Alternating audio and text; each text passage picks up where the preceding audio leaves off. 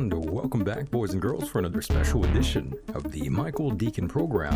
Joining me tonight is Mr. Jason Quitt. He is a researcher, author, and expert in energy healing, past life regression, and astral travel with over 25 years of experience. He is the co-author of several books, including Forbidden Knowledge and The Labyrinth, and has appeared on numerous radio shows and podcasts. Jason is also the founder of the Crystal Sun Healing Center in Ontario, Canada, where he provides energy healing services and teaches workshops on various topics. His work explores the paranormal and metaphysical, with a focus on interdimensional entities and multidimensional time travel. Now, without further ado, let's get to brass tacks and bring in Mr. Jason Quitt. Here I am. You're alive, right? And yeah, we have a lot to talk about here tonight. Sounds good. Ready to dive into whatever area you want to guide. Oh yeah, lots to talk about here, and of course, Bob Mitchell. Another man who, we both knew, and of course you knew him way better than I did, but, I interviewed him multiple times, and, he talked about you a number of times. Really? Oh, yeah. Wow. Yeah, again, like I said, he really liked you, respected you. Yeah, Bob and I, we clicked, like, instantly, and I know there's, like, an age difference. I don't even know how much an age difference, but we became like best friends, and we talked about what we loved, which was paranormal, consciousness, aliens, you name it. And we just had like a ton of fun. So working with Bob and writing the book and doing all the shows with him was like such an amazing time in my life. But it was a very short time of my life. I think I knew him only for maybe a year. Ah, okay. Year and a half. Like, it was fast, but that was a good year. Oh yeah. Yeah. You sort of blew up there around that time. Well, that was all Bob's. That was all Bob's doing. Bob's doing, yeah. I was just a local person here in Toronto, or Ontario, and I used to go around. I was very active in the dowsing community, and they have a society of dowsers here in Ontario. So I would go to a lot of these meetings, and the person running many meetings around Ontario, she also did conferences. She did like dowsing conferences, hypnotism conferences, or hypnosis conferences, not hypnosis. And then she decided to go in the direction of aliens, and she put a conference together called Alien Cosmic Expo. And she called me up one day and she goes, "I know you've been, you talk about this and that, but I think this other community wants to check out your story." And she wouldn't take no for an answer. She put me on the schedule. So it was my first experience in the UFO culture. And I was right there sitting with Stanton Friedman and Stephen Greer and Richard Doland, Stephen Bassett, and me. And you. And me, and Bob Mitchell was there, obviously, and that's how I met Bob. And he came to one of my talks, and he was blown away. He never heard anybody talk about those topics before. It was all new to him, and Bob was like a kid. He loved this type of information. So right after, he came up to me and asked if he could write part of my story in his new book. And if you remember Bob's books, they were basically experiencer books. Right. And he would interview like 20 plus people, and then, each person got like a couple paragraphs or even a chapter. And I said, sure, and I'll be a part of your book. And we got together, and he interviewed me. And at the end of the interview, he's like, he goes, "I don't think I could use any of this in my new book." because this is just too wild. How about we write a book together, and it could be like your introduction into this community? And it was Bob. It was all Bob. Bob brought me in, and you know, it lit like a wildfire. You know, people talk about experiencers. I think that was the time where people were really into it back in 2015. Right. And my story blew up. Me and him did radio shows like maybe once a day, or even sometimes twice a day. We were very busy. And then he left. He passed away very quickly. And suddenly it's just me here. We were supposed to do this all together. And he left me. And he left very quickly. He left. Yeah. But that's the origin story of how I came to be part of this community. And now I'm, you know, headliner at Contact in the Desert, which is, it's still crazy to me that that's where I am. And it's all because of Bob. Yes, Bob was a pretty interesting gentleman in his own right, and you know, I liked Bob very much, and I interviewed him way back in 2016, shortly after the book Forbidden Knowledge released. Yeah, and that's unfortunately that book is not available anymore. We took it down maybe a year after he passed. I just didn't feel like it was right anymore to have that up. And there was a lot of, see, here's the thing is, getting into this community, I was quite naive. And what do you I'm mean a little by that? More mature. What do you mean you were more naive? As in, I was very opened. And in that book, Forbidden Knowledge, it was a very personal book. It was almost like therapy for me. It's like I tried to sit down with Bob and basically write all the experiences that have happened to me over my lifetime, like a true experiencer book. And the issue is that I put my family members in there with all their names, my teachers in there with all their names, you know. Yeah, so you did actually. Like, yeah, now I remember. So it was like I opened up, like every person that was on my path, I spoke about them. Yeah. You know, so anybody could just look them up and give them a call. Yeah, I have a copy of that book here somewhere in the room. Yeah. So it was very personal, and I just felt like I overexposed myself. You kind of did. Yeah. Yeah, because look, when I was writing this with Bob, like I was just doing dowsing meetings, and those are like 20 to 50 people at the most. Yeah. And local.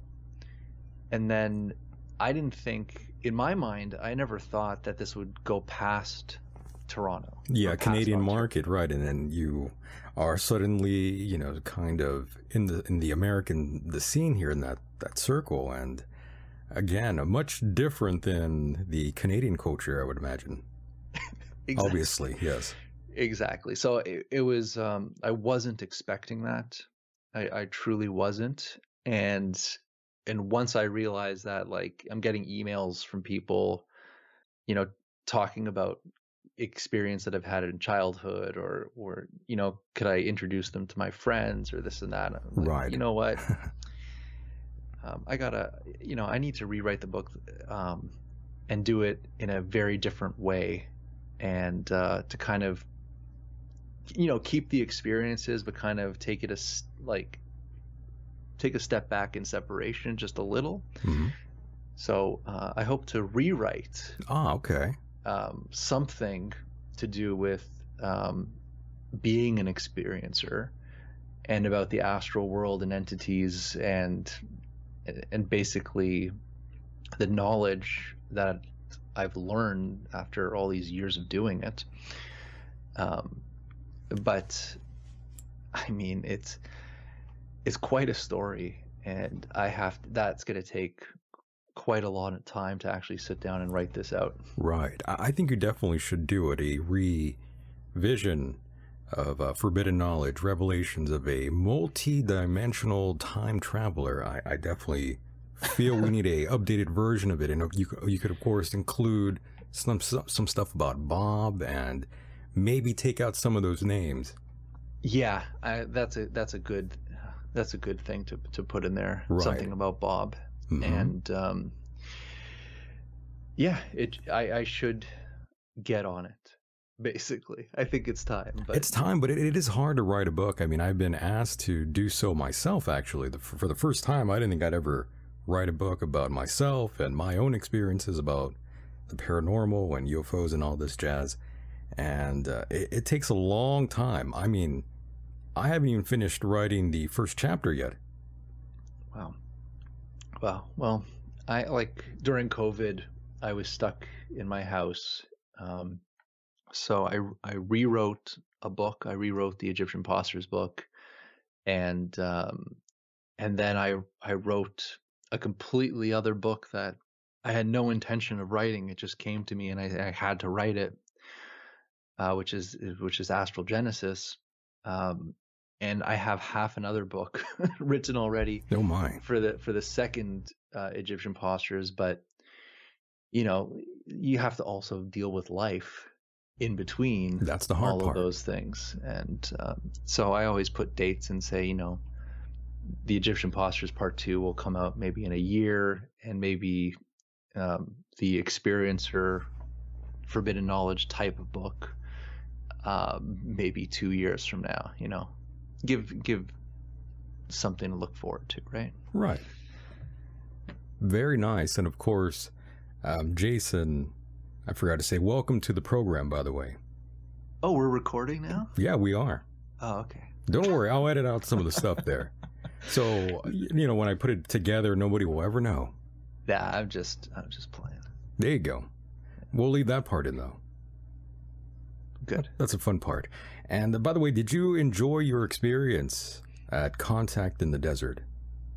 I am a huge fan of Contact in the Desert, and to go there myself and share my experiences, my knowledge, my new research, it's the place to do it, or one of the places to do it, because the people there are so open and so knowledgeable that someone will walk up to the booth and have a conversation with me, and it's going to be like, man, these people are so knowledgeable that they're teaching me something. So I learn a lot going to these things, and you get to see friends that you only see maybe once every couple of years, which is I really look forward to that. So for me, it's like a vacation, going to like summer camp.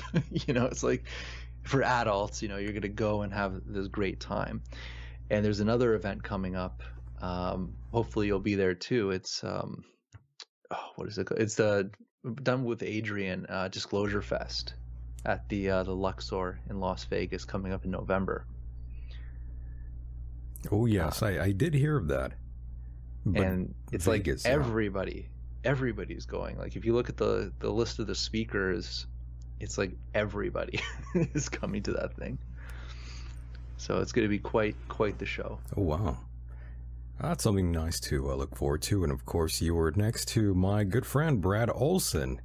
And I'm curious, I actually didn't see you standing next to him. Is he taller than you, or are you taller than our friend Bigfoot?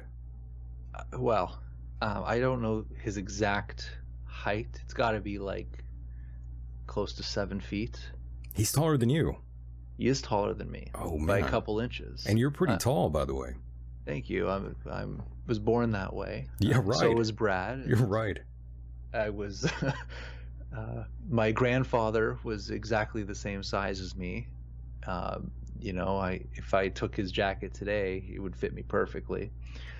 So, but Brad, it's kind of weird, because I'm usually the tallest person in the crowd. Right. Yeah. And then I I purposely try to sit next to Brad. That's awesome.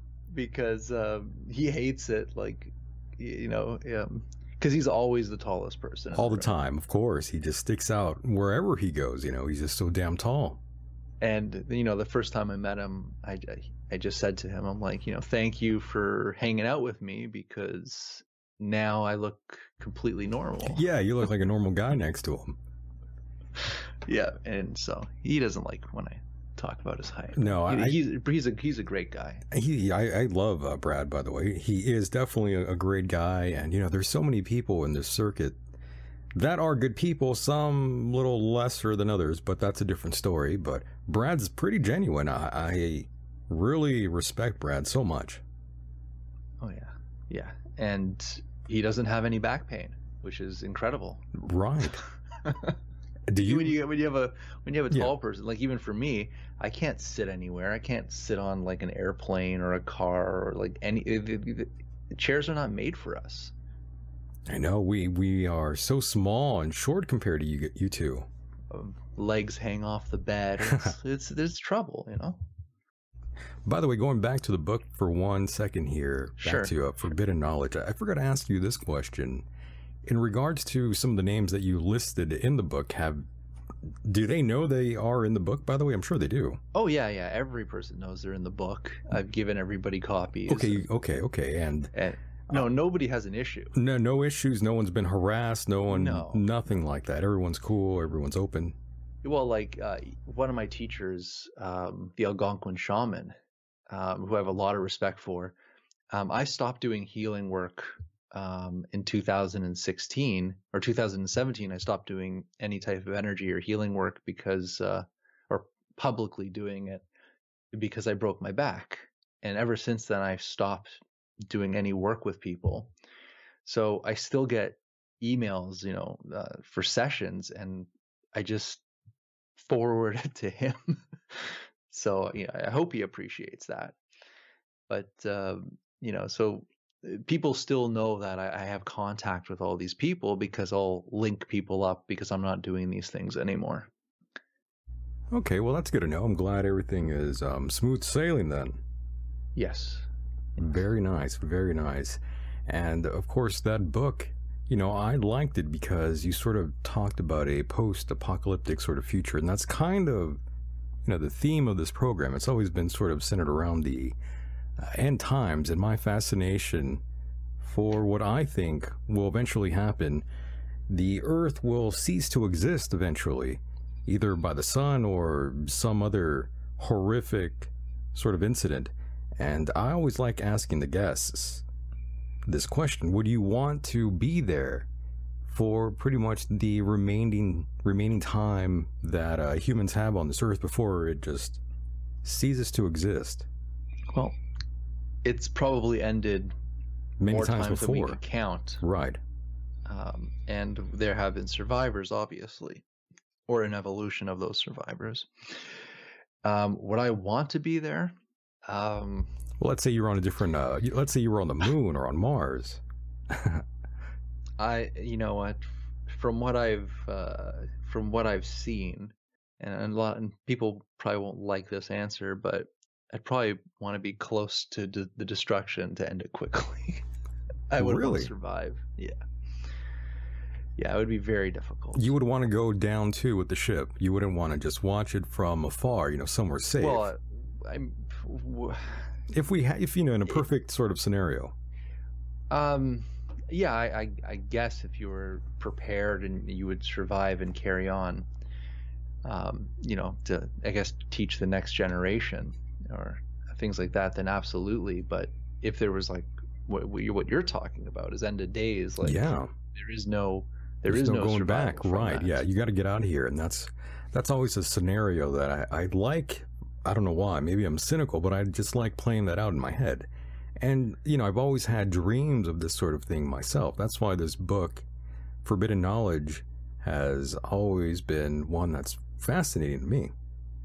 Well, if you would go back and listen to, like, the first interviews I did, which were around 2015,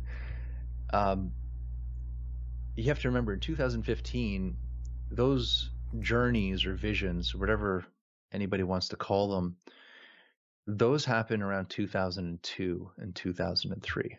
All right, so that's like 20 years ago. Right. And in 2015, the way I spoke about these events, it was like, I don't see that occurring in our future. You know what I mean? It wasn't the time where I actually saw it. Like, for me, life was good. I thought everything was okay back then.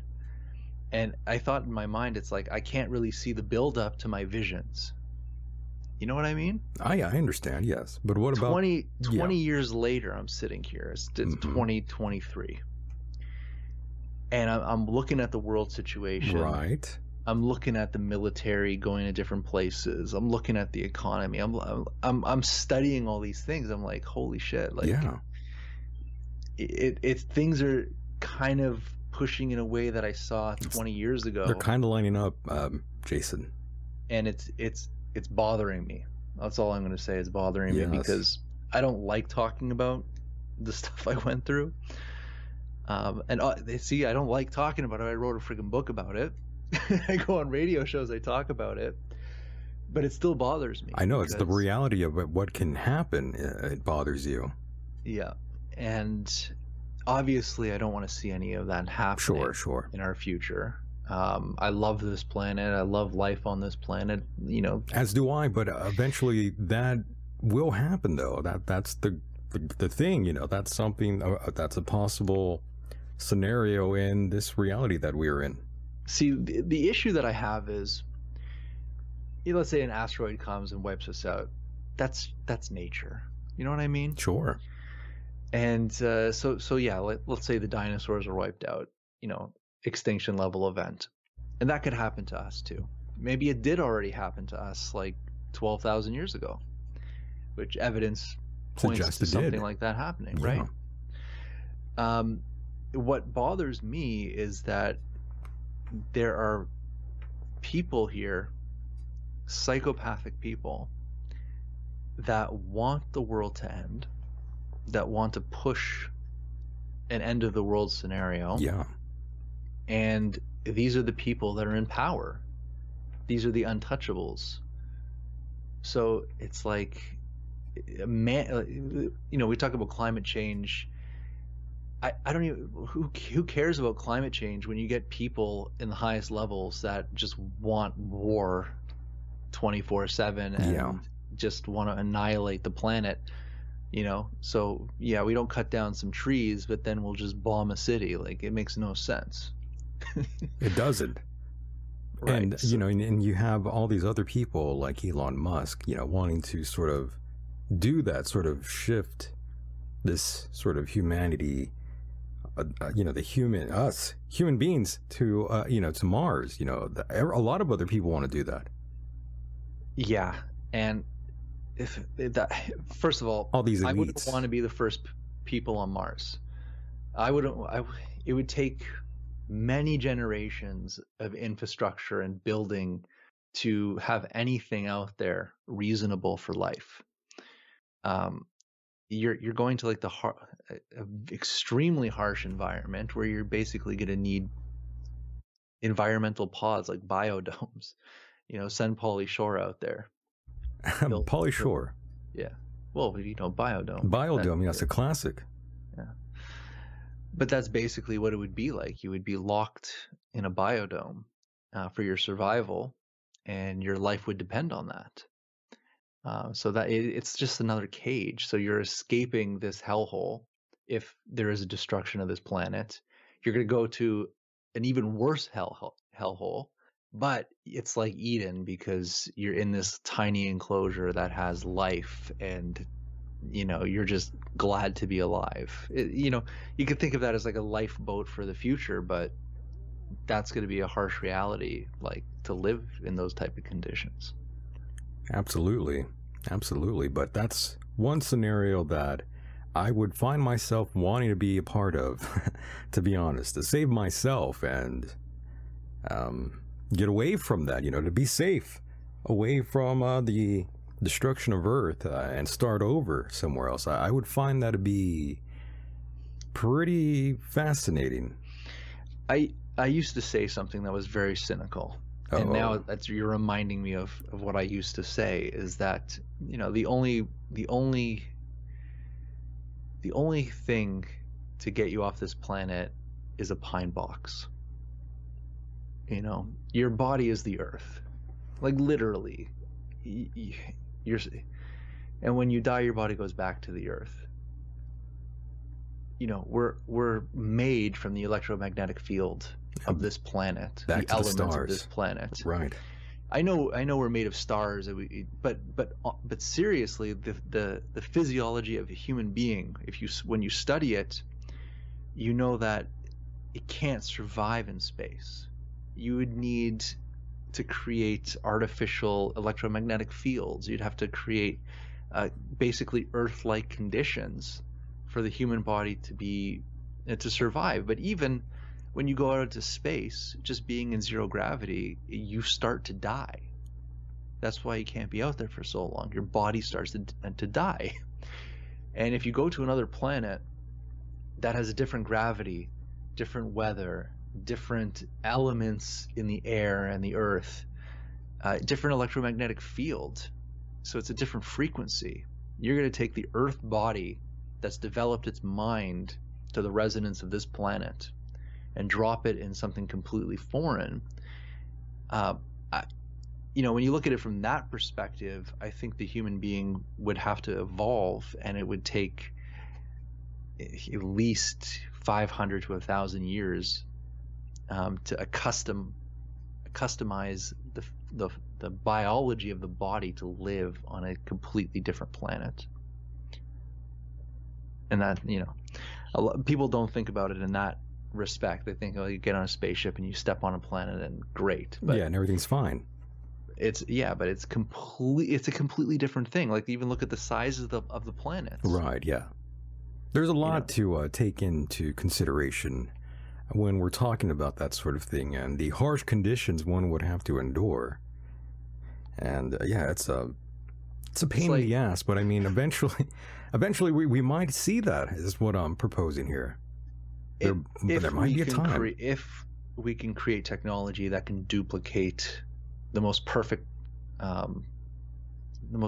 environment like Earth on a foreign world, that is basically the only way to do it. So we'd have to become terraformers, right? You know, but you know, we are destined to do this. It seems to be our projection in evolution is to leave the planet. The question is, how long will that jump take? Right. Well, like Elon Musk said, you know, maybe 50 to 100 years. Sure, maybe that could be the first step. But who knows? Maybe another 200 years before we, you know, start to actually step on these other worlds with tourism. Right, that's another thing, the whole space tourism. Why not? I'm not actually wanting to do that. I'm actually afraid of heights, Jason. Well, that scared the hell out of me. No one can hear you scream in space. That's so true. You're good. Right, nobody would be able to hear me or see me. I'd be lost in space like a Russian astronaut, which is terrifying if you've heard that audio. No, I haven't. You don't want to hear that sort of thing. Okay. Yeah, that's a thing of nightmares. But I remember Virgin Galactic being one of the companies that want to do the whole space tourism thing. So you're telling me, Jason, you would do it? You would go into space? If I lived in that time period. I don't think we live in that time period. Maybe when I'm an elderly man and, you know, great grandchildren are going to be like, yeah, I'm going to go up to the Moon Hotel for like a spa weekend. Right. There's a conference up there, Jason. We need you. Well, you know, we need then you I'll up there. Go because it's a conference. Yeah. Well, Virgin Galactic seems to be the first one. I mean, they just put out an article the other day about it. I just looked it up right now. Wow. So they're getting down. You know, they want to do it. the first commercial space tourism flights before the end of June, they're saying. Well, how much would that be? A lot of money. Yeah. Yeah. It's like... Only about $200,000. No big deal. Just 200,000? I think I'm seeing 200,000 or 4,500,000. Oh. That's what I'm seeing here.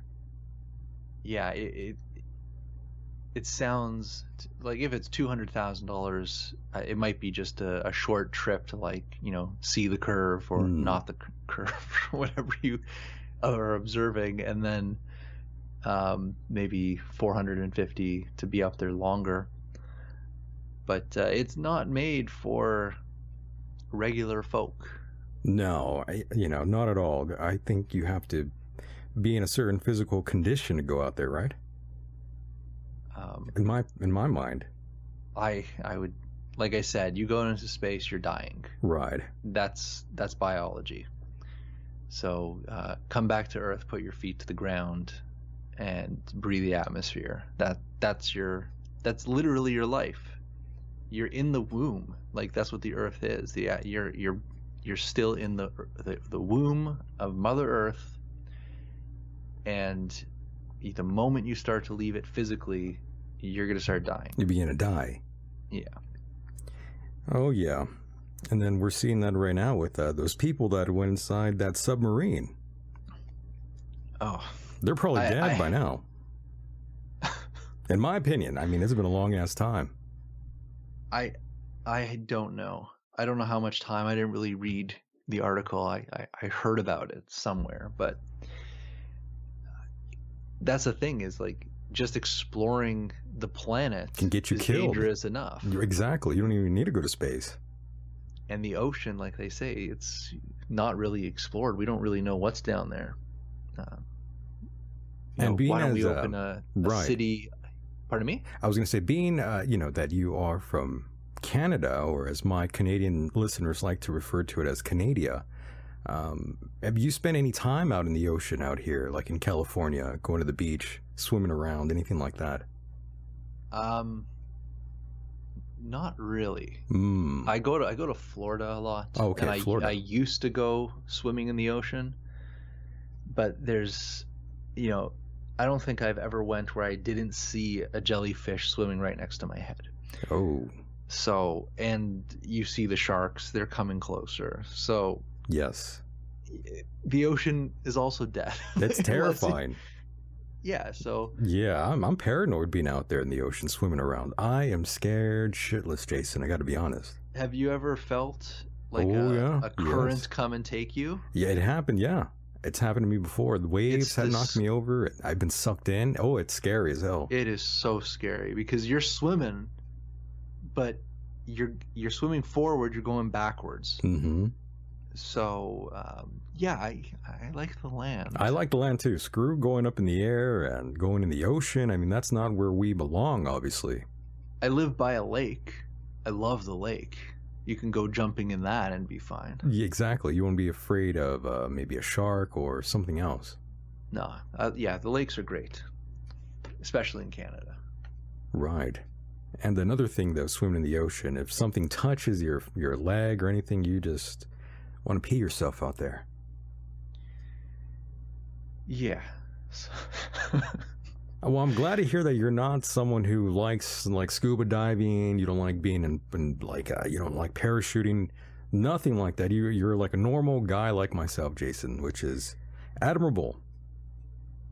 Yes, and you make plenty of sense. I'm slowly here. getting back into things. Like I've been very fearful of anything. Yeah. Since I hurt myself. You hurt? Oh yeah, you hurt yourself. Since I broke my back, yeah. It's like even going on a bicycle, I'm like, if I fall off that bike, I could really hurt myself because, I'm still not 100%. Right. So it's like I'm just taking it laid back and easy. I'm in my 40s now. I'm just like, this is my midlife crisis. I'm just chilling. Yeah, I mean, yeah, you need to relax now. Yeah. Take it easy and. Jason, there's so much we can talk about here, and for those who don't know, I'm sure we should probably start off by asking you this question here. I'm sure many people are wondering what initially sparked your interest in, I guess, the paranormal and the metaphysical realm. It wasn't an interest that was sparked. It was part of my life, ever since I could remember. Had pre-birth memories, past life memories, having shadow figures taking you out of your body and from your bedroom as a young child. That sounds nice. Yeah, having poltergeist activity. Ooh, poltergeist activity. Yes, like ghosts. Wow. And weird stuff going on in the house when I was a child. And then going into my early 20s, started having sleep paralysis and started having out-of-body experiences. And then the entities and other beings started to come visit. Right. This and this and that. So that's when everything popped off, is in my early 20s. That's when it all began. The whole sleep paralysis, that started a little bit later in your life. It seems like a lot of people that I talk to in regards to astral projection, that sort of deal, it all seemed to start rather, for them and for myself too, it started pretty early. I might have been like 15. Wow. 14 or 15 when I had the whole old hag syndrome sort of thing happen to me, which I'm sure you also experienced. Everyone seems to go through that. Yeah. I mean... But you had it later. Yeah, I was about 22 years old. I believe it was 22 years old. That must have scared the hell out of you at that age. Yeah. Like, I was fresh out of college. And instead of going to a regular job, me and my best friend decided to open a recording studio and a graphic design place. Love that. And when I look back at that, it just makes me laugh, because being 21, 22, you're having the time of your life doing that. And that's when it started. I guess I was having too much fun. And something had to drastically change my projection into the world, or out of the world, and started having these sleep paralysis episodes. And they were very frequent. That's all I can say, is that they would come at least a couple times a week, if not every night. Sorry, motorcycles passing by. You got the bikers out there, huh? You got the bike. Yeah, I'm out in the country. We got bikers. Anyways, so we started having these sleep paralysis episodes, and at first I had no idea what was going on. It's just extremely frightening. You wake up, your mind is screaming for you to move, and you're basically frozen inside your body. But what started to happen, awakened all the things that went on in my childhood. It was, I started to feel things entering my bedroom, things walking around, things coming and sitting on the bed. And I know a lot of other people have experienced this, but like you'll be in sleep paralysis, you'll feel something in the room with you, and then it will go sit on the bed. Yeah. And like you feel the bed go down, like there's a weight, something sits on your bed. And, because we grow up with media and movies, you immediately go to fear, like this is a alien abduction, this is demonic entity, so you're not only stuck in terror, but you're so fearful of what is this intrusion in your bedroom, which is supposed to be your safe place where you're supposed to be sleeping, right? And it was happening so often that I was getting used to the feeling of it. Yikes. And so it's like I became very like in tune to the experience. So it's like I could feel the presence not even in my bedroom. I could feel it outside my bedroom, the presence. Wow. And as I could feel it outside my bedroom, I go, oh no, it's coming. And then I could feel my body shutting down, going into sleep paralysis. And then I could feel it walking around the room, and I became so desensitized to the experience that it became just common. And what was very strange was that in that state, it felt like I had another body within my body. So it's like I can move my body inside my body, which doesn't make any sense. It's like you have two bodies. And so like I'm trying to get out of it one night and kind of screaming and thrashing around inside my body. And I always say, you know, your body becomes your sarcophagus. You're like basically pounding inside your body to wake up.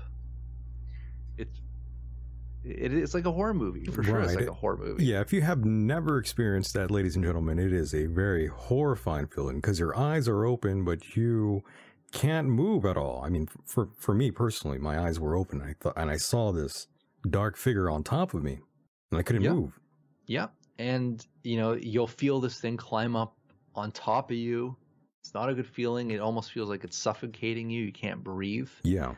Sometimes it feels like they're trying to reach inside of you and pull you out, which is, you know, it's like it's an entity trying to kill me or take over my body. Like this is where your mind goes. Yeah, essentially that's what they were trying to do to you. I guess, yeah. In my opinion. And you know, one night I just had enough of it, and I was shaking so hard to wake up that I shook so hard I popped myself out. And it was exactly like what people describe in a near-death experience. Because suddenly, without warning, I was outside of my body. And you go right to the ceiling. I'm looking down from the ceiling and I'm looking at myself laying in bed, and I'm like stiff as a board on my back with my eyes open, just like you said, right? Right. And that's freaky. Yeah, that is crazy. Like that. The first time seeing your body when you're outside of it is the most insane feeling you'll probably ever have and experience. I call it the cosmic slap. Oh, the cosmic slap. I like that. Because it's a slap of reality. Because at that moment, you become very aware that this is not a dream, this is not a hallucination, that you're dead, and this is your body, and you exist in another world or another state outside the physical world that we know. And it's a stark slap of reality, because that world, when you experience that, it's like that world has more weight than this world. That world is more real than this world. It's like, this is the fake world. You know, this is the illusion. So you immediately know the reality that you're in. You know, you're not going, oh my God, I'm dreaming, wake up. Yeah, no, that goes away. Like, you're like, no, I just killed myself. Now I'm dead. I'm above my body. It's just like what they talk about. And then I realized that there's this giant shadow figure standing at the foot of my bed. And it really did look like the Grim Reaper without the sickle. It just looked like this giant shadow with form that had like a giant hood on, you know, it was all black. And, you know, you automatically think it's the Grim Reaper. You know, this thing is going to take you away. And it shook me up so much. Like, it scared the crap out of me so badly that it sucked my soul back into my body and woke up with my heart pounding. And ever since that moment, I've walked in two worlds. That's the only way I could describe it. Ever since that moment, all my sleep paralysis stopped. At that instant, it stopped. And everybody's like, oh my God, that's like a really bad demon or something standing at your bed or anything like that. And at first, yeah, I did think that, but like the more I study the experience, the more I learned about it. It's almost like that thing is actually a part of you. It's like an aspect of you. And ancient cultures knew all about this. And for me, the only thing I can call it is the initiator, because it initiated me to wake up in the other world. It didn't do anything else to me. It just put me in the right state, which is a very fearful state. Right. But it put me in that state of being that allowed me to learn how to separate myself from the physical world and to journey into the spirit world or the astral realm, or whatever labels anybody wants to call it. But that is my origin story. Yeah, that's how it began. But that's how it all began. And then the next thing that happened, which was still the worst experiences of my life. And this is where, well, you know, if I just back up a little, it's like when I first learned how to leave my body, I was very fearful, obviously, still. I wouldn't really venture outside my bedroom. So I'd kind of just like watch myself as I slept, and just like, you know, went around the room, you know, just simple things. And then I got the courage to kind of like go out and go through the house and, you know, look out the window or go outside. But I was afraid if I go too far, I may not be able to get back in my body. You know, so there was a real fear because I didn't have any teachers. I didn't, you know, have any books on the subject. It was just me jumping into it. Like I didn't know what I was doing. I was just doing it. And I like to say that beings took notice that I was playing out of my body, because then I started to get all this visitation and contact experience. And these beings, I don't know who they were. The only way I could describe them is they were invisible. They were invisible.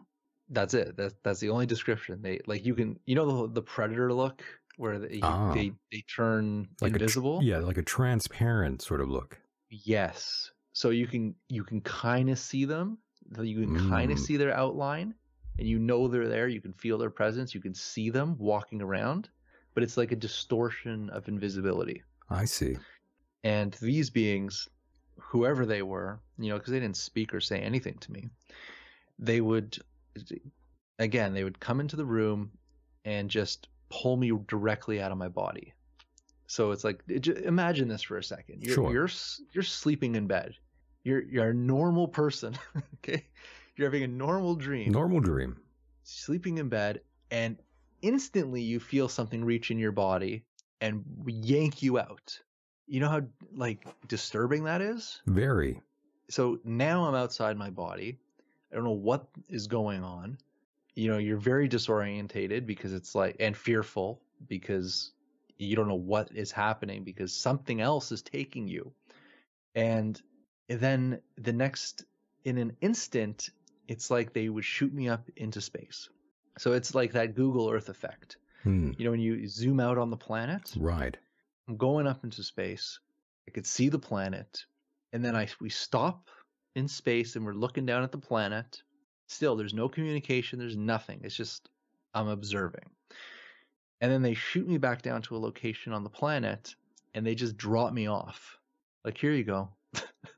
They just drop me off in some location, and it's just the worst places you can possibly imagine.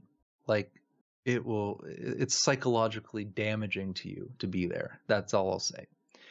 So they drop you off in basically like carnage of destruction, of, you know, all these like scenes of, like you say, the world ending. And basically it was world ending. Like, I've never seen anything like this, not even in movies. This is like crazy stuff. And you know, they didn't hold back. Like, you know, I see things I still don't describe, because why would I ever do that? Oh, you know, it was too dark. It's horrible, right? And so I'd observe whatever is going on in the environment where I'm left, you know, see whatever's happening. And then I guess when I've had enough, I get taken again back up into space, and then back down into the planet, into my body, and I wake up. And this is, and then I, you know, I'm 22 years old at this time. I'm a baby, 22 years old, right? Sure. If I'm white as a ghost, I can't speak after these experiences. Who am I going to tell? Like, if I tell my friends, they'd laugh at me. If I tell my family, I'll go see a doctor. You know, it's like, you know, it's insane. You know, you can't talk about this stuff. And I'm sure you wanted to figure out what was happening to you. And I was just about to ask you, since all of this was going on early on in your life there, and you were having all these experiences, did you ever seek to maybe talk to, like, let's say, someone who was religious or anything like that? Hilarious. I'm sure you did. I did. Of course, there you I did. go. Yes. The first person I went to, I have too. So this is kind of funny to me. I went to a rabbi, out of all people, and like it was just a weird thing. Like, I was at a wake for somebody, and so it was, the theme was death, right? Right. And so the rabbi was there, and giving his condolences and his his prayers, and he was kind of alone in the corner, so just kind of snuck up to him and he said, "Hey, can we sit down and talk for a little?" I'm telling you, when I laid it out for him, I can just see in his eyes that he had, like, he couldn't help me. It's just, it was not in his comprehension. So I felt even more alone, that it's like, okay, this person doesn't know how to help me. And then I started to look into more religious things. And like I said, like, when these things were happening to me, like, I didn't really have a religion. Like, I was, I don't know, how would you even describe it? It was not in my mind back then. And when these things started happening, especially the doomsday stuff, seeing potential futures, I started praying really hard. I became religious very quickly. And I started to pray to every God, started with the Christian God, and, just pray. Please stop this. I don't want to, go through this again. I don't want to see this stuff. Stop showing it to me. So, when people have their awakening experiences and they talk about, like, these breakthrough experiences of, like, seeing God, or, just like the most epic experiences that are, like, positive, I'm like, man, that's amazing. That's not what I went through. Right. That is not what I went through. And yeah, but it did stop. So I guess it was too much for me. I just couldn't take it. So those experiences to the future, which I can only describe as the future from my limited understanding of any of this, it stopped.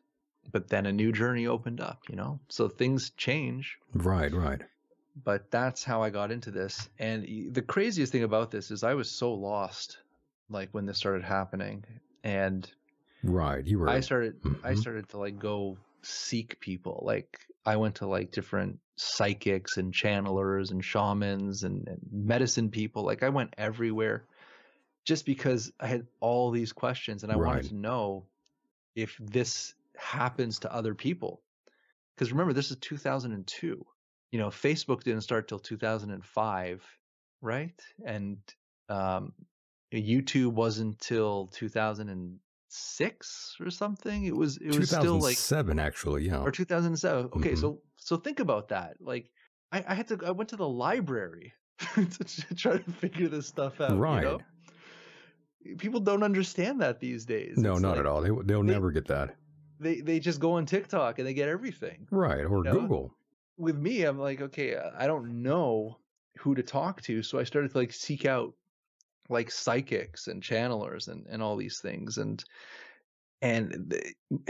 I'll just say that I was left very empty from those experiences because nobody could help me. Right. Like, yeah. Not even the channelers, not even the psychics. Like, when I would describe these things to them, I would just get, like, blank stares and then, like, no answers. The only person that really helped me was my cousin, who was a Qigong teacher and a channeler as well. And she did really help guide me. And she's the one who introduced me to the Algonquin shaman. And then once I met the Algonquin shaman, it's like the native traditions, they never lost this knowledge. So it's like, I'll talk to him and he knows exactly what I'm talking about, and he could describe everything that I'm talking about and knows how to navigate those worlds. So for me, that was like a huge awakening for me, that there are people on this planet right now that for them, this knowledge is completely normal. It's everyday life for them. And that's what blew me away. But it took me a while to like find that. Yeah. And once I found that, I was like, man, I found my tribe. Yeah. Like I'm home, you know, belong. They speak my language. Yeah. And that's, you know, when I quit my job, quit the studio. You moved on. I moved on. I went into energy medicine. I went under the Algonquin shaman. I wanted to be taught shamanism. I wanted to learn traditional medicine. And that is what, like, that's what I'll say saved me, is that, because it gave me a focus, and it gave me answers, and it strengthened me to learn more and to navigate those worlds. And again, this is right before or right at the beginning of social media and of YouTube and all these things. So for me, like, you know, we started the show off, you know, how did you like contacting the desert? I'm like, that's vacation for me. Right. Because that's what I used to do 20 years ago, is that I would show up at these conferences as a tourist, you know, and walk around and just talk to people and find out if they shared that common experience with me. And that's how I got into the dowsing circles. And that's how I got pulled into the Alien Cosmic Expo. And that's how I got pulled into meeting Bob Mitchell and getting introduced to the community with the UFOs. Right.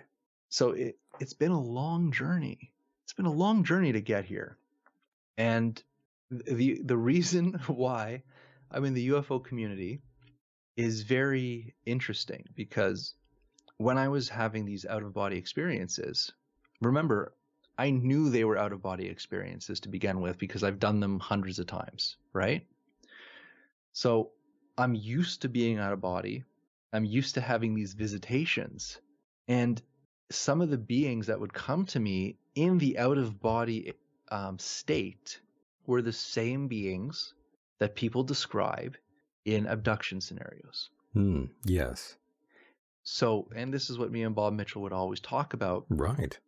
Is it a physical abduction, or is it an out-of-body experience? Right, through the astral plane. Yes. And from my experience, I'll say this right now, which you know, I've repeated it so many times in the past. I've never had a physical contact experience ever. And when I say physical contact, it's like I'm awake. Yeah. I'm like just hanging out somewhere, and suddenly a being comes and talks to me. That's another physical being that's not from this world. That has never ever happened to me. Or maybe they wipe my mind. I don't know. You know, I'll believe anything, right? But from my perspective, that's never happened. What does happen is that in the out-of-body state, you enter into this astral world, spiritual realm, other dimension.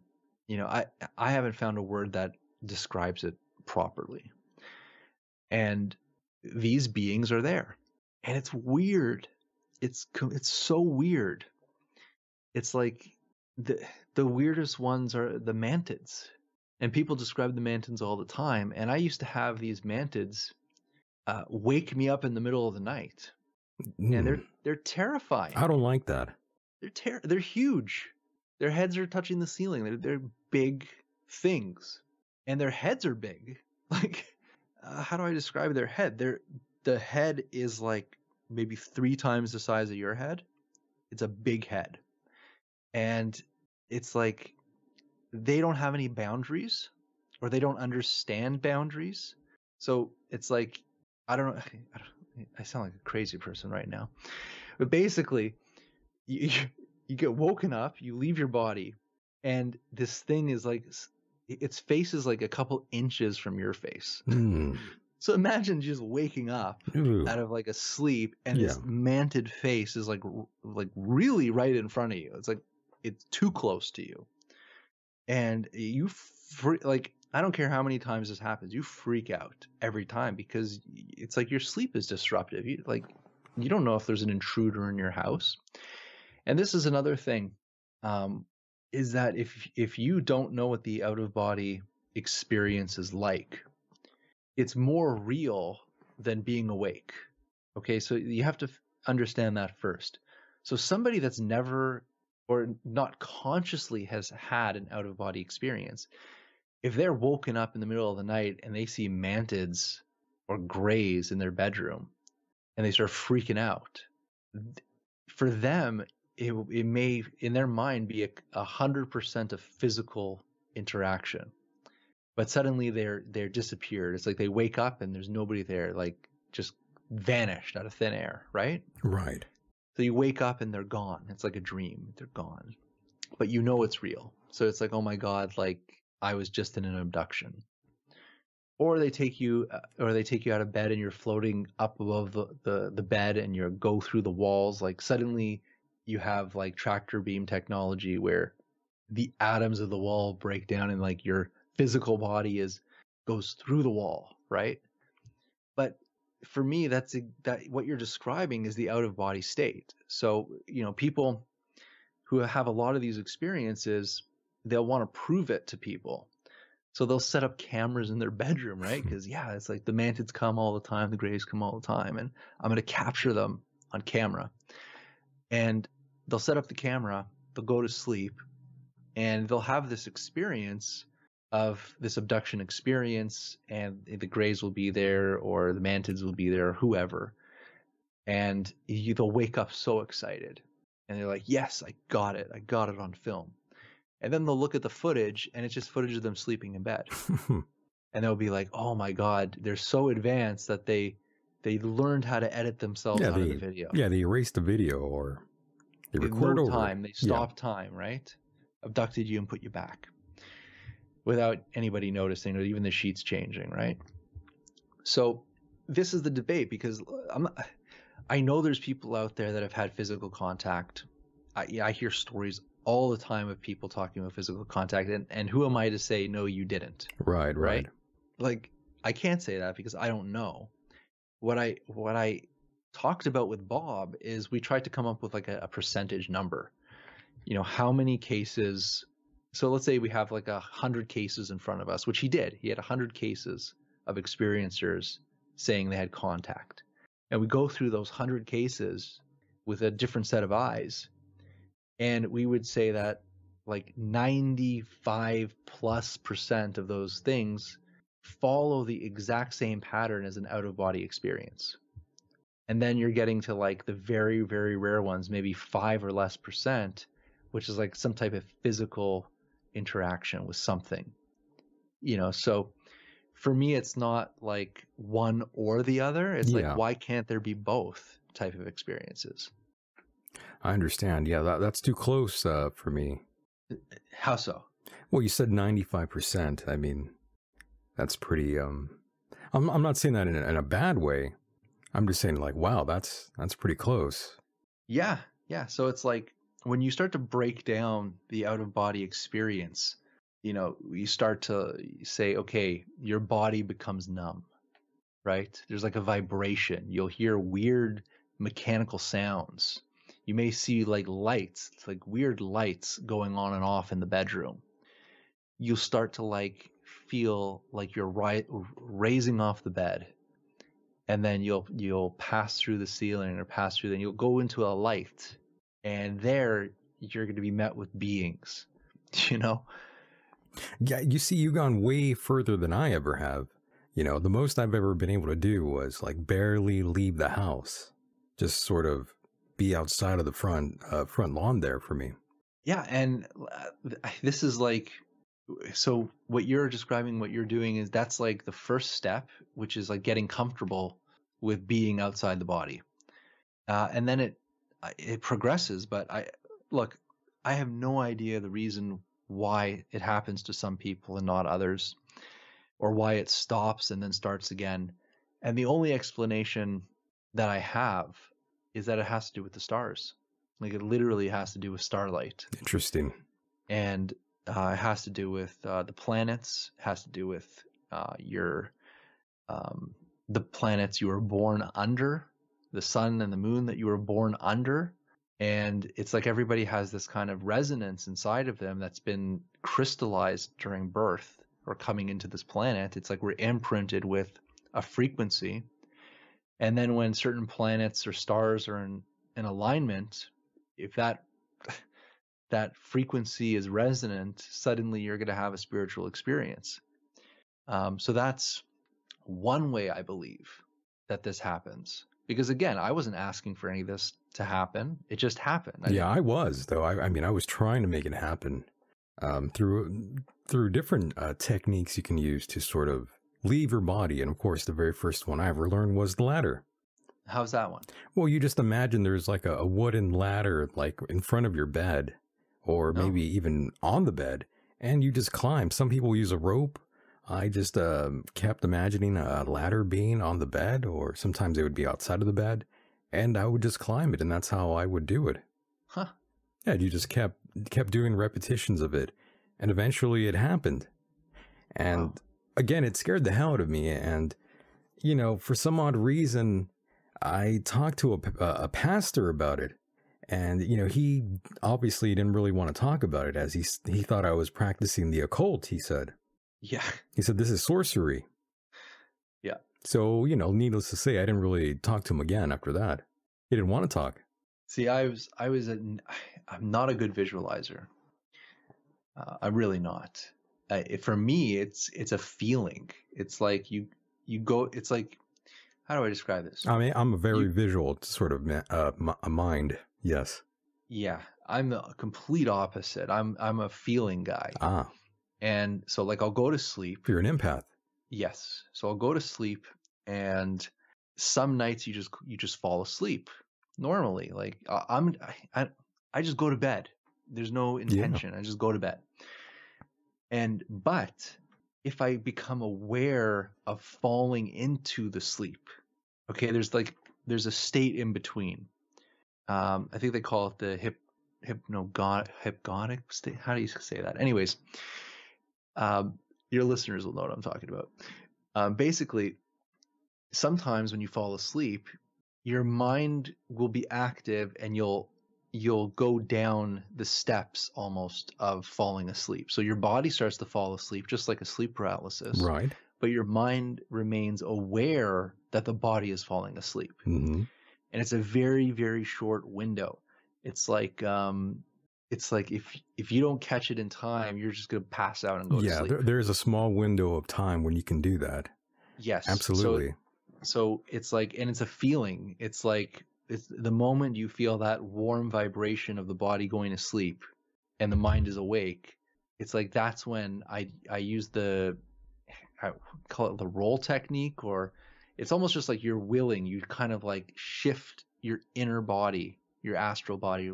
See, I don't like these names because they're loaded names. They're very something loaded, else. But yeah, I understand what you're saying, though. And it's like I'm with you. You kind of will the movement of that body, and you push it out, and then you come out, and then, you know, and then whatever happens next, you're only in control for a short amount of time. So, you know, I hear stories all the time of people doing astral travel, and they're like, okay, let's go to the moon, let's go to Mars, let's have a party, let's go visit our friends. That has never happened to me. Same here. I've never experienced that either. For me, it's like you have the will, so you're in control up until the moment you're out of the body and you're like, okay, now I'm out of my body. Now what? And it seems to me like that shadow, that higher aspect of yourself, right? Whatever you do at night, whatever your energy does at night, travel to different dimensions, go through time, you know, whatever it does. Sometimes it lives more than one life. So you're transferring your energy to some other living being somewhere else, and they're having a life. You know, it's a multi-dimensional experience. But the trick is, how does Jason or Michael stay aware? So how do we keep our awareness of our mind active as Jason, as Michael, to experience that journey and retain those memories? That is the challenge. That's the hard part. Yes. Same with having these very vivid dreams that I usually have. You know, I never really remember the beginning, just usually the middle part, and it's always fragmented. And that's kind of also how I view remote viewing at times. Astral projection at times. Sorry about that. I don't know why I said remote viewing, but well, yeah, go ahead. You're reading my mind, because that's another thing that you know, a lot of people say, describe an experience that's a remote viewing experience, and Right. they call that an out-of-body experience. It's it's pretty much the same almost. Yeah, but see, for me, I can't do that. I'm not a visual person, Yeah, but it's a little I know harder. people That can. they can Yeah. just close their eyes and say, oh, I want to like see this place. I want to go here, and they go there. But they're still like in their body with their eyes closed, and you could talk to them. So it's almost like a remote viewing channeling type of thing, but Right. they're projecting their consciousness somewhere else. Like, that's crazy. That is crazy. I haven't achieved that sort of deal before, but astral projecting, I've done it a lot of times. Sometimes, again, on accident, you know, just naturally happens for some people like yourself. For me, I have to really try to go at it. See, now it's like I enjoy sleeping. Oh, well, of course, yeah. And things change when you get married. Like, of course, yeah. Now you're married, you know, you got to go to sleep with the wife. when I was alone in your own bed, in your own space, it was much easier. You know, when you have someone sleeping beside you, it's, you know, it happens, but not as much. But yeah, I think because your mind is so aware that there's a body next to you, that's probably why. So it's like you're kind of distracted, like maybe, perhaps. Something like that. But oh man, I've had some crazy experiences, paranormal experiences with my wife. Oh, really? What'd you guys see? Well, there's a list. I'm just trying to think of a good what one. I should share publicly and what I shouldn't share publicly. But like, oh, I'll tell you a crazy one. My wife is getting ready for bed, Mm-hmm. and I'm just so tired. So I'm in bed already. I'm going to sleep. And so she's getting ready for bed in the washroom, and then she walks out of the washroom. I see her walking around the bed, and then she gets into the bed under the covers, and I feel her body next to me, right? Like, I see her in the room. She comes in, lays down next to me, gets under the covers, right? Right. And then I'm like, okay, she's in bed, like I can just go to sleep. And then like I feel her next to me. And like 5 minutes later, the bathroom door opens and she walks out. And I freaking jumped out of that bed. Just jumped. And there was nothing in the bed with me. Were you guys at home? Where were you? Yeah, we were home. Oh, you guys were home, not like a hotel or anything. No. I was like, I still can't explain that, because for me, it was her. I'm like, did her astral body or her spiritual body or whatever it was, did it come to bed first? Wow. And then her body came afterwards? Came after, yeah. Like, it was so weird. But yeah, that spooked me. Like, I jumped right out of bed and screamed, like, what the hell? Right. What did she say about that? She was just like, go to sleep. She's like, come on, Jason. She's like, come on, go to sleep. That didn't just happen. I'm like, yeah, that just happened. Wow. Yeah. So she didn't understand, though, at first. No, but she's very psychic, my wife, and you know, we've had a lot of experiences together. We've even had UFO experiences together, which I would separate from the paranormal. I would say paranormal is like outside of this world, where like the UFOs, where you're actually sitting outside and watching a craft like in the sky. That's a physical thing you're watching with your eyes. Right. Yeah. I'm with you on that one. And by the way, are you familiar with Robert Monroe? Yes. Yes, I love a lot of his work, and I've talked to a lot of people that actually been to the Monroe Institute. Yeah. Wish I could go myself, actually. That would have been cool. Again, and this is where I'm weird, is that like, for me, these experiences are like so personal. Well, yeah, they are though, no doubt. And you have to be comfortable. Like, if I can't leave my body when I'm sleeping next to like my wife, do you think I'm going to do it with strangers? Like, right? Yeah, good. Yeah, that's true. In an institute that's like connected to the CIA, like, give me a break. Right. It's another sort of concern, and obviously you're familiar with the steps, right? That he described, the different levels. It's been a very long time. I think I got those books from the library. That's how far back it was. They're called like focus levels, if I recall. Oh, I don't know. I remember I was using I think it was HoloSync. Was he part of HoloSync? Or is that something else? I think that might be something else, but anyways, these focus levels that he created, some of them, they talk about like, going to space, going to different planets, and there was a place called like the Park. And that's kind of where, your relatives and friends are that have deceased, that are now deceased, rather. Yeah. And I'm sure you perhaps might have gone through something like that, maybe. Not like he's describing. Never like that. Not like that. No. I mean, I've dealt with a lot of different ghosts, and man, if we sat around the campfire, I could tell you stories, man. Maybe that's what this is. It's a digital campfire. That's right. And there's different levels of ghosts, I would say. I would say the most personal is your own family. I've been visited by every single family that's ever died. Have you? And they would come to me either instantly the moment they pass, or they'd come a couple months later. And did you have anyone in your family that you didn't really want them to be bothering you like that?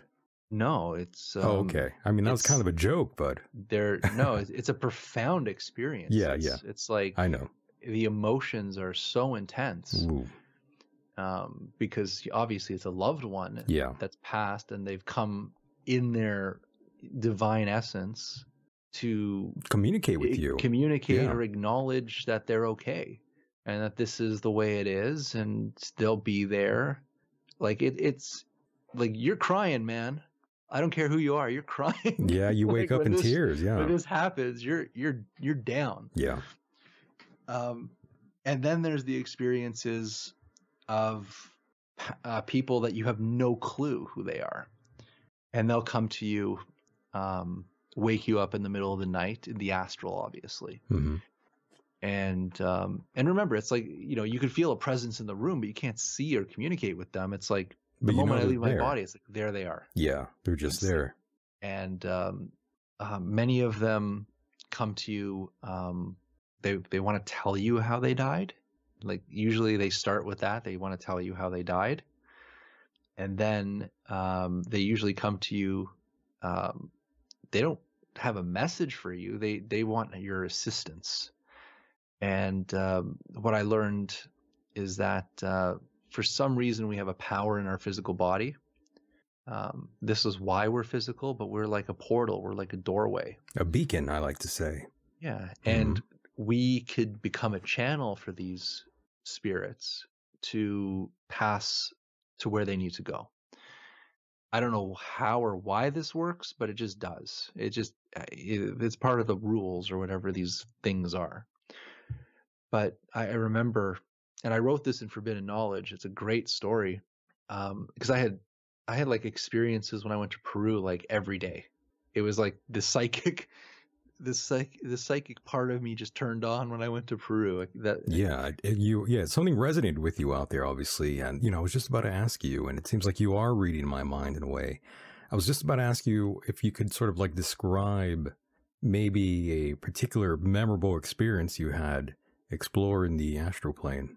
Well, when I was in Lake Titicaca, we stayed with a family that lived on the island, and it was this giant hill.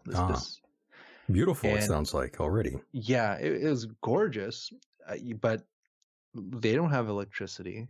You know, they don't have, they only grow their own food. And I slept on a straw bed, you know, with a sheet on it, you know, so it's like, you're really out there, you know, when it was 5 o'clock at night and the, you know, the sun went away, you went to bed at like 5 o'clock. Wow. You know, but anyway, so I'm in this hut, not a hut. What do I say? It's like a cabin. And I'm sleeping on the straw mattress, and it's like I wake up in the middle of the night and my room is filled. It's literally filled. There's like, I don't know, 20, 30 deceased people standing in the room, all trying to talk to me at the same time. And they're all natives of this island or ancestors of this island. And they keep like taking my consciousness. And what I mean by that is, it's like one of them will get your attention, and then suddenly they'll like, I'll see the vision of them living their life, and they're trying to tell me how they lived and how they died. And then it's like flashes out, and then another being in the room, another ancestor, flashes their life and their memories and their death in your mind. So, you know, this was crazy. It's like, you know, you're trying to go to sleep in the middle of nowhere on a straw bed, and just surrounded by like 20, 30 ancestors trying to communicate with you at night to tell you. You sound like you're a medium now. Right. This doesn't just this hasn't happened since. It's like something happened to me in Peru. Like for some reason, these things just turned on. And so that's what's happening. And like I literally see them in the room, in the astral, not physically. Right. And I woke up the next morning and I went to the family that don't speak English. They don't even speak Spanish. They speak the original tongue, right? Right. I have no way of communicating with them. And I said to the old man, I said, you know, the ancestors came to me and I have to do a ceremony to help them, you know, because that was the whole theme. Like I came to the island, I needed to help them. Right. And that's why there were so many of them bothering me. What did he tell you? He didn't say anything. He just looked at me, and he just, like, with his eyes signaled me to follow him. Maybe he knew already. He did He know. knew, yeah. He took me on this like path. We went up this mountain on the island, and he takes me to this stone, and it's just a stone, like just a random stone sitting on the ground. And he takes like a little flower. He picks up a little flower and he puts it on the stone, and he just kind of like puts his hand out to like gesture, do what you got to do type of thing. So then I just sat there and meditated, and, you know, added my own flower and did the things. And an offering, yeah. Yeah. And next night I slept. Like a baby. Nope, like a baby. No, nothing's bothering me. You did the right thing. So yeah, it's like straight out of a movie. Yeah, man. It's like straight out of a kickboxing movie from the 80s. Like, who could I tell this to? Like, how can I share this like with someone outside of this community? That's why I love this community so much, because I can actually like tell these stories. Yeah, well, this community is actually very open-minded, and you know, these sort of experiences are profound, and some people out there obviously have definitely experienced these sort of things before. Exactly. So, like, it happens. It just happens. And ghost stories, they're like my favorite. Like, I don't know. It's weird because it scares you. There's a lot of fear involved in it, but then it's like, once you calm down, it's very rich. It's very rich. And it's like, I could just keep going if you want me to keep going. I got lots of these stories. Yeah, sure. I mean, if you want if you could share another story that you found the most terrifying, I'd love to hear that. Is there one where you thought you might be dying or on the verge of dying? Something that crazy, Jason? Yeah. Oh, shit. Lots of those. Lots of them. Yeah. You know, people say if you die in the astral, like you die in real life. They say that. And I've had entities like try to rip me apart, try to kill me, like all these things. For no reason. They just wanted to kill you. Yeah.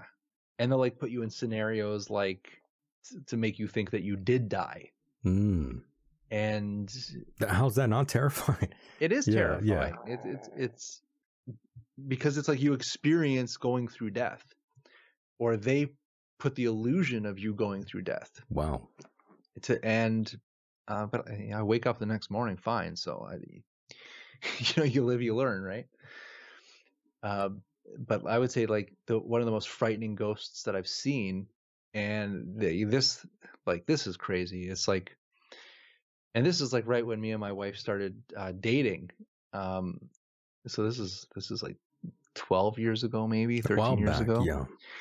And we went to like a wedding, and she's still living at her parents' house. I went and slept over there after the wedding, and I'm sleeping in the bed, and a spirit walks up to the bed, or a ghost walks up to the bed, and kind of like pulls on the covers, and then like pulls them on my hand, and I wake up and I look, and it was like straight out of a horror movie. It was like I see this little girl, and it's like a little girl, little blonde girl, and it was like her face was like mutilated, like something really bad happened to her. Like she was just like gory and bloody, Ooh, yeah. And the blood is down her, and she's a little girl, right? And so she's pulling on my hand, and I wake up to this. I screamed like, get the fuck away. Oh shoot, I don't know if I'm allowed to say that, but like, just get away from me, right? Get the hell out of my, but like I'm screaming like a little girl, because this is like, That's right terrifying. out of a horror movie, right? No doubt. And my heart is pounding out of my chest, and then I something clicked inside of me, like I'm an asshole. Like it just clicked on me. It's like, I'm a huge asshole. Wow. That I just did this to this little girl. Why would you think that? I mean, I'd be thinking the opposite. I'd be thinking she's the asshole for showing up here. No, it was just like a moment of clarity. Like, I see. I'm like, it was like, I just thought like, oh my God, I'm an asshole. And I calmed down, and I came to again, and she's still there. She's still standing by the bed. Still watching you. Still watching me, still looking the way she looks. Ooh, creepy. Very creepy. But I said, it's all right. You're here with me now. What do you need? Come talk to me. I'm here. Right. So I changed. And when I did that, it was like the heavens opened. Like, I can't describe this experience. It's like, it's emotional. Think about it. It's like the heavens opened, mm-hmm. and she was then taken to where she needed to go. And it was like, it was beautiful. But like, think of how that experience started and how it ended, and it was just a change of perception of, I'm the idiot. You went through a lot of emotions there. Right. In a short span of time. Very quickly. But like I said, it's like, when you think of horror movies, when you think of these type of events, it's like, this is what people make movies of. Like, they're terrifying, but it doesn't have to be terrifying. Like, there's a reason why something is presenting themselves in a way that they're presenting themselves. And yes, you could talk about, harvesting fear. Like, entities will try to scare the crap out of you or terrify you to get closer to you. And the challenge is, and this is what being a shaman is you have to learn the difference. You have to learn what entity is trying to take your energy, and what entity is there that needs assistance. And that's the training. You need to figure out the line of what to do in every situation. And did the parents hear you yelling by any chance? I hope not. I know. I was going to say, maybe they heard you, man. They were too scared to tell you anything, Jason. They're like, we heard this weird screaming. And I think it was the boyfriend. They were probably saying that at the table when you weren't around, Jason. Oh my God. Well, you never know. Yeah, no, I didn't even think of anybody at that time. I was very, you were just scared. Yeah. I was just in my fear element, fight or flight, adrenaline. Did the girlfriend hear you screaming by any chance? She woke up after. Oh, okay. After. I hear so you. It's like, yeah. So she knows the story quite well. And Yeah, it's always fun having these things when there's someone else there Yeah, well, of course. to experience them with you. Yeah, it's better to have a shared experience than it is to have one just by yourself. And that's pretty much why I'm here. You know, I had a shared experience way back in 2016. I was even contemplating just quitting doing all this and moving on with my life. And then I had an experience myself. And oddly enough, it was Contact in the Desert 2016 out in Joshua Tree. Very cool. In a hotel room. As weird as that is, it was kind of dark. The lights were kind of off. I'm there with a friend of mine, and all out of nowhere, just this bright light just manifested itself into the room, and it engulfed the entire room in this white light, like the world's most powerful fluorescent light just took over. And even when I closed my eyes, that light was still there, and it lasted for a good 10 seconds or so. Wow. And your friend saw the same thing. Correct. And it went away, and I'm like, we were just quiet, and I say, did that happen? Did you see that too? And yeah, they did. Amazing. I have the exact same story. You do? Yeah. No way. But a different colored light. A different colored light. It wasn't a white light. No, it was green. Green. What the hell is that, Jason? You know, I've talked to a lot of people. They give me all kinds of answers. David Sarita says they're light beings. I don't know if it was a light being, to be honest. I don't know. I don't know. My answer is I have no clue. I don't either. But I'm thinking that it's part of a natural Earth phenomenon, and I'll tell you why. Might be. I've told the story so many times. But I hope your listeners haven't heard this before. But when I was living with my mother years ago, like I'm very into photography and all these things, and I had a next door neighbor, and he was into photography. And one night he calls me. He's like, "Jay, I just got this brand new camera. We got to go test it out." And there's a forest behind our houses, right? And it's in the middle of the night. There's a forest behind our house. And I'm like, okay. So I grab my camera. He has his new camera. And we're taking like night shots, walking through the forest in the middle of the night. We're nuts. We're crazy kids, right? And we see a light in the distance. Like this is kind of like a Travis Walton type story. We see a light in the distance. Nice. And it's a very bright light. It looks like, like a road flare. It's like identical to a road flare, but instead of red, it was green. So that's how intense that light was. And it was like illuminating the forest from this one like flare, this road flare light. And we're like, what the hell is that? And instead of going the opposite direction, we walked right up to it. We just went right up to this light. It was there the whole time. Didn't change. We were standing right in front of it. And we're like, and then we're standing on top of it. We're looking at it from on top of this thing where I can touch it, right? And we're just dumbfounded because it's such a bright light just hovering over the ground. And it had no heat, no sound, no nothing. It was just light. And I'm like, we both have flashlights. I have a flashlight. And what I did is I took the flashlight and I shined it on it to see if I can see anything else. And the moment I put the flashlight on it, it's gone. Just disappeared instantly. Now, think about this for a second. We're out in the woods testing our cameras. We both are holding cameras in our hands. We see it from a distance. We walk right up to it and we're examining it. Do you think either of us took a damn picture? No. See, this is everybody's like, well, what? You should have taken a picture. No. We were so enchanted. Right. By what is this? We were just, it's like we didn't even think we were holding a camera. Yeah, you're frozen at that time. We're like, what is this?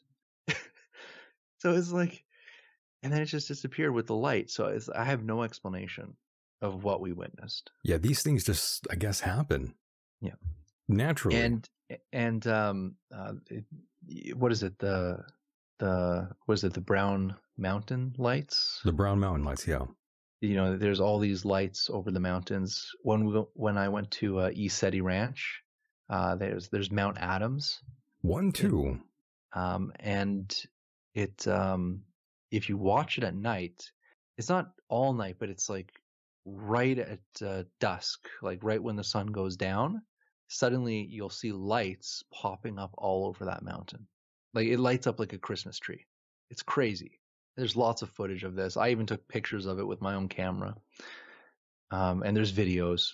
So this is a real phenomenon. And, everybody there is like, oh yeah, those are aliens. Those are interdimensional ships. They're landing and taking off from the mountain. And I'm thinking, and this is from my observations of literally watching it night after night, exactly around the same time, exactly the same type of lights.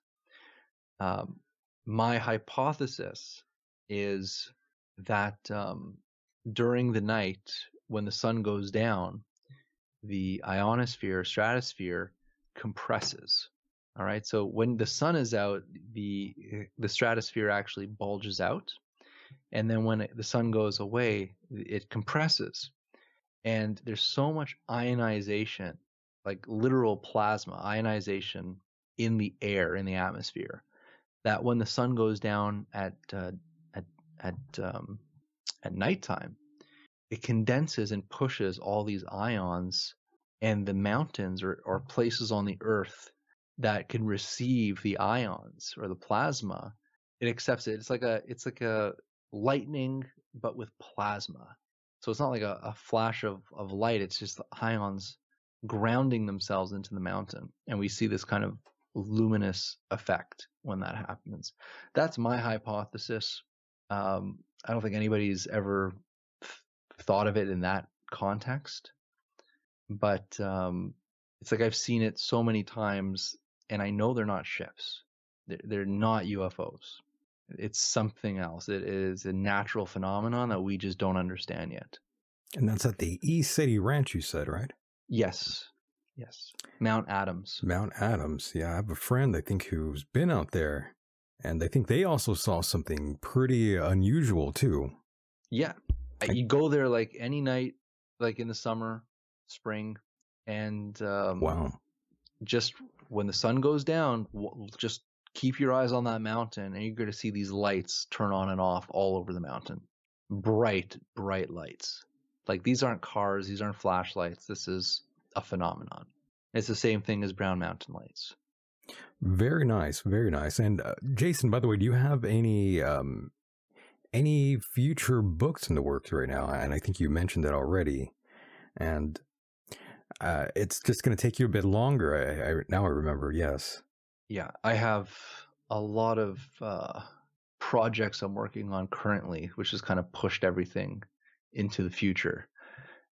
So I'm going to finish the next level of the Egyptian Postures book.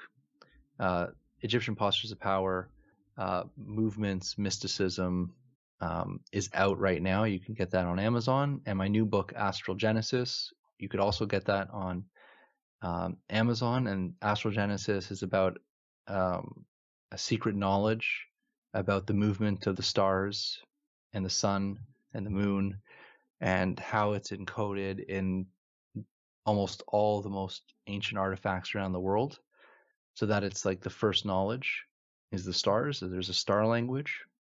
So very interesting book. And hopefully in a couple of years, I'm going to write an experiencer book where I'll tell all these great ghost stories and nice paranormal stories, out of body experiences. You definitely should. Yeah, it's I think it's time again, but it's going to take a while. It'll be a year. A long process, right? It's going to be a process. But I hear you. But again, I when I come on shows like yours, you see how passionate I am sharing these things. Like it's so much fun talking about these experiences. It is. It's a good thing. And, I forgot to mention to you, my whole experience, leading up to that week to go to Contact in the Desert, I said, if I don't experience anything out there, I'm done. And sure enough, the first night, that happens to me. Ask and you shall receive. Yeah, that's what I learned. Yeah. That's what I learned. But that's a good thing. Now I'm here and, enjoying myself and having you here, having other great people like yourself, Jason. And I met you in person out there, randomly. Yes. I didn't know you were going to be there. I didn't know I was going to be there. And the stars aligned, and that's what happened. It's so much better to have the opportunity to actually be in the presence of somebody. Right. So it's like, I met you, we hung out, I know you. So it's like when you call me up now, it's like, hey, it's like an old friend. Right. So you make these amazing connections when you come to these conferences, these events. Mm-hmm. And, a lot of these, this, again, we may see each other coming up at Disclosure Fest. If you're going to head out in that area, I don't know where you are, but Las Vegas, that's the next big one. Las Vegas at the Luxor. Disclosure Fest. Yeah. Las Vegas, boys and girls. If you are out there, a resident of Las Vegas, definitely go check out the conference. And Jason, time flew by, almost 2 hours with you here. And again, I do want to thank you for your time. Really do appreciate it. And it was awesome to meet you out there, Jason. I had a great time at the conference and a great time talking to you. I wish we could have talked more, but, I had to run around and cover the event, and I had to go interview Clyde Lewis and talk to Stephen Bassett and talk to all these other people. Yeah. Clyde Lewis is the man. He's a great guy, right? He is a wealth of information. He really is. Yeah. I like Clyde a lot of respect for him, and I have a lot of respect for you too, Jason. Thank you. Yes, you're a great man, and Jason will do it again on the other side, my friend. All right. Thank you so much. And there he goes, boys and girls. That was our guest, Jason Quitt, and I do want to thank him for being a part of the program, and I want to thank all of you out there for pressing play. Much respect to all of you out there. Thank you guys for remaining Patreon members here. I do appreciate that wholeheartedly. And remember, if you guys haven't signed up to the newsletter, please go do so at michaeldecon.com. That's where you can stay updated with all live shows and all information you need to stay up to date here with what's going on behind the scenes. Once again, boys and girls, we were here for a good time, not a long time. Will any of you try to astral project tonight? If so, let me know. If you've never tried it, maybe one of these days you should give it a try and see what happens. Well, maybe some of you are actually natural already and do it without even knowing. It might even explain some of the dreams you're having today. Who knows? Once again, thank you so much for pressing play. We'll see you again on the other side. And with that said, the world is a mysterious place, and life itself is a mystery. Until next time, mahalo.